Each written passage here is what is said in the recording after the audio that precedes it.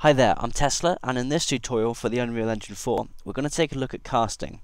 So in this case, we're going to use casting to narrow down who can fire off an event. So I've got a basic scenario set up with a box trigger, and we're going to continue from there.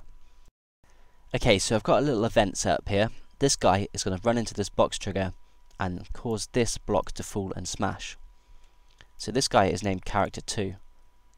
So it's not actually just this guy just dragged onto the map. I've just edited it and copied it. So let's see what happens.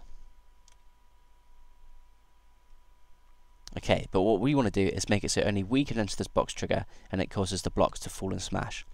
So to do this, we're going to be using casting. So we're going to come into the level blueprint, and this is the event setup. We're just going to drag the other actor out from the begin overlap and type in cast 2, and we're going to use the blueprint name of our character. So it's my character. Connect this up here and connect this up here.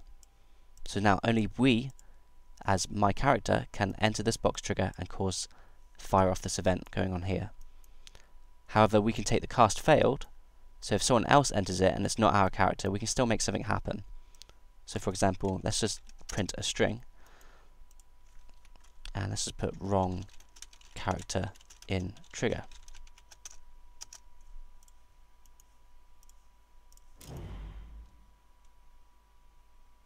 So that message just come up, and notice the block hasn't falled. But when we enter it, it falls and smashes. So in this case, we're just using casting to define who can fire off the event in the trigger. So that's it for this tutorial. Thanks for checking it out, and make sure you stay subscribed for my future tutorials. Cheers guys.